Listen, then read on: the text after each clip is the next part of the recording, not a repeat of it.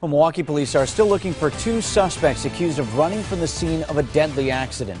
3 young women were killed in this crash, and right now an Uber driver is still recovering in the hospital. Ann Sterling is live with our developing story this morning. Ann? Vince, we can tell you right now, police are looking for the 2 people that were inside of a Lexus. We can tell you the accident happened here early on Sunday morning in downtown Milwaukee. And again, Milwaukee police right now are looking for 2 people who fled on foot from the accident.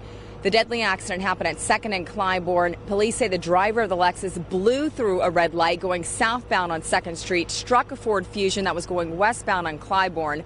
The driver of the Ford was acting as an Uber driver. He did suffer what police say are non-life-threatening injuries. He is still right now this morning in a hospital. Police say he was transporting 3 female passengers, all in their 30s during that trip. 2 of the passengers were from Illinois and died on the scene from their injuries. That 3rd passenger was taken to the hospital, and that is where she later died. Right now, again, police are still looking for the 2 people that were inside the Lexus. They said that Lexus was not stolen, but again, they say 2 men were inside that car, both running from the scene of that deadly hit-and-run accident. Reporting live in Milwaukee, Ann Sterling, today's TMJ4.